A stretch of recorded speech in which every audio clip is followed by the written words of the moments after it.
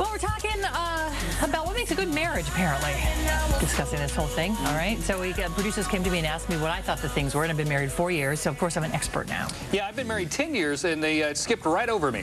What is that? Did they talk to my wife? I don't understand. I don't know. So we're gonna talk about that with Don this morning. We both came up with a list, apparently, independently. Let's see how they compare. I only stole one of your answers because I could only come up with 4, and I said, what was Marianne's 5th? And I stole the 5th. Not a joke list. It's a real list. Real list. Okay, so here's the list that I put together, and I thought about it, but fairly quickly. But these are the 5 things that I came up with. 5 things to make a good marriage. Courtesy and respect for each other. We always say please and thank you, and we always have the utmost respect for each other, for everything, our time, our space around each other. We try to have good respect for that. We say I love you every day. A day has not gone by in our married life and before where we have not told each other that we love each other. You are so much better at this than me, and I should have put fear on my list. I didn't put fear on my list. Fear of not saying I love you every day. Fear of my wife. Number 3, I put common goals for the future. We've sat down and talked about where we want to go, where we want to be, what we want to be doing in 10, 15, 20 years, all these things, and how we're going to work to get to those goals in the future together. Number 4, make each other laugh. He's so funny, and I tell him all the time how funny he is, and his line is, I kill me. He makes me laugh. And the last one, and I'll just call it this for generically family friendly, is awesome physical contact. That's why I stole that from you. Right. Is that the one? Because I was trying to come up with a way to, I said, how do I describe, I said, well, Marianne said awesome physical contact. I'll just go with that. So here's my 5 that I have, and these are not a joke.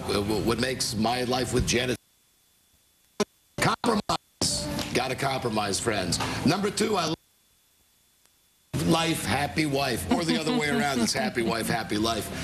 Again, I'm not as romantic as you, Marianne. The 3rd on my list was you got to have more than one DVR to have a good marriage.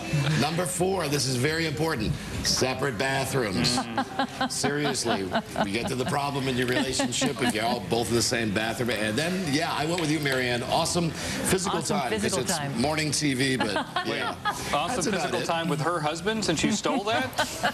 Well, he is awesome. He is rather awesome. Handsome guy. And it's the marital time in the marital bed. And I will say we are lucky enough to have separate bathrooms because we have we're upstairs and there are 2 bathrooms, and I've got the old, what's considered the master bathroom, part of a guest room, and so when he joined the household, he got to use the bathroom that's out in the hallway, and so we're just lucky enough to have that. So if you don't, I do agree that that is important. We're lucky enough to have it. And I'm the lucky one. I have the master bedroom, bathroom, and in the morning it's very odd. We get up in the morning, Janet gets up at the same time as me to help me get ready. Oh, wow, okay. She goes down the hallway to the guest room, and I'm like swinging bachelor guy in the big bathroom. Swinging bachelor guy. I've got a portalet out back. That's what my wife lets me use. A turlet.